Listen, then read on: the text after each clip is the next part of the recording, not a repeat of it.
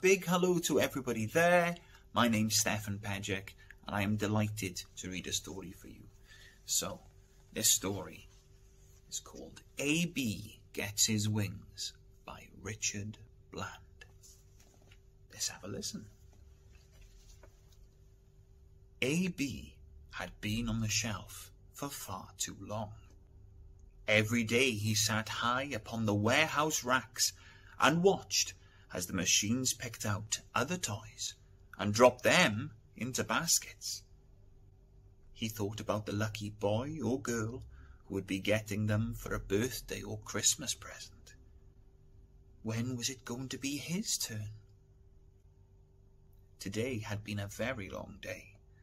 He was looking forward to the night time, when he could climb down and meet his friends. He loved to spend time with the planes. They would give him a ride over the warehouse, flying past the other toys and making them jump.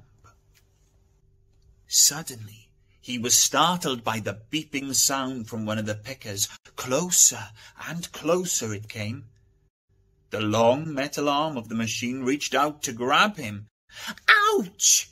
he squealed as he was grabbed by the leg, tipped upside down, and dropped into a metal basket. A.B. was suddenly afraid. Where was he going? Who picked him out? Would his new owner be a nice, kind child? Would they play with him or just leave him in a cupboard?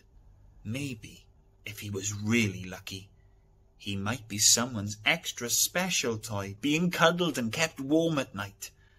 Well, he'd just have to wait and see. A.B. waved at the other toys who were seeing him off. As he passed the planes, he gave them a big thumbs up to let them know he was okay. Oh, he'd miss them, of course, but he was ready now for the big adventure into the wide, wide world. The metal basket tipped him out into a cardboard box with a uniform and hat inside. Oh, he thought, maybe I'll get to wear that. He tried to peer over the top and could just see the label. The Isle of Anglesey was where he was headed. The box lid was shut in tight and he felt himself being lifted up and then put down again. He heard the engine start up, and then he was off. He was jolted from side to side as the van sped along. Where was he going?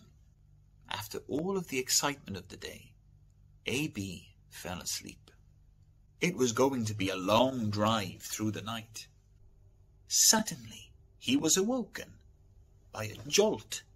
Everything was quiet. He had arrived.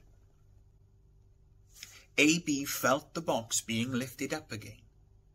He heard the door open. A man said, "Parcel for Station Commander, Group Captain Hill." "Thanks," said another voice.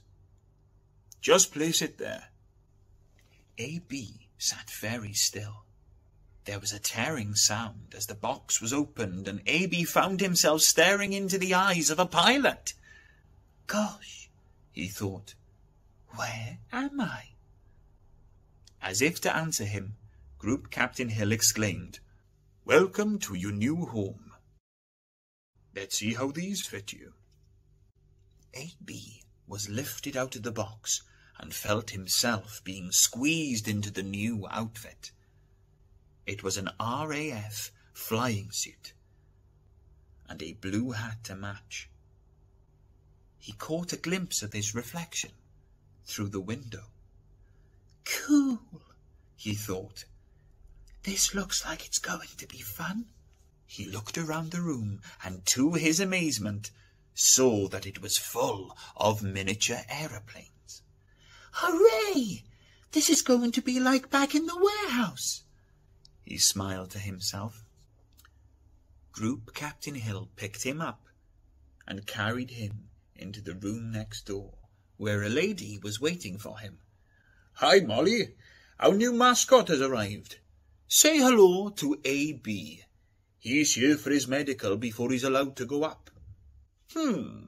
"Okay," replied Molly. "Let's have a look at you then." A.B. sat on the desk and was prodded and poked until he felt all the stuffing was going to come out of him. He heard machines beeping and was put on the scales to be weighed. He was very relieved when Molly said, "Yes, he's passed the test. He's fighting fit and ready for action." "Wow, ready for action," thought A.B. "What does that mean?" Group Captain Hill carried him out into the yard. "Meet your new mascot," he said to a group of pilots and engineers that had gathered. "This is A.B. He just passed his medical. He's going up for his maiden flight this afternoon." A.B. couldn't believe his ears. No longer was he just going to sit in toy planes and fly around the warehouse at night. He was going to fly in a real plane with real pilots. "Right, who's taking him out? Rico? Fritzy? Puppy?" "I will, sir," said Flight Lieutenant Rico. "He can come out for a quick spin in my Hawk this afternoon. I'll take him to look at the beautiful Welsh countryside." "Gosh," thought A.B. "This doesn't seem real. Only yesterday I was stuck on a warehouse shelf with only toy planes to play with and wondering if I'll ever get to see the outside world. Here I am today, about to go up in a real-life plane. I must be dreaming." A.B. was taken into the flight training room and was put in a chair among the other pilots. He looked around to see that there were 8 pilots in the room. They were being given their instructions for the training session. It all looked very complicated. They had maps on their desks, and lots of technical equipment surrounded the room. The pilots were given their instructions, gathered their papers, and went to their locker rooms to get kitted out. "Looks like you're ready to go, A.B., said Rico. "Nice outfit, but you're missing something off your hat. Still, we'll get that sorted once you've done your first flight."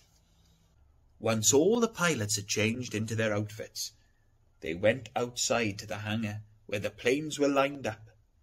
A group of engineers were checking them over. "All sorted, sir," said Jumbo, who had given them the final nod. "Ready for takeoff." "Thanks. Good to go, guys." "Meet A.B., our newest arrival. He's off for a training flight this afternoon." Rico climbed into the cockpit, followed by his number 2, and placed A.B.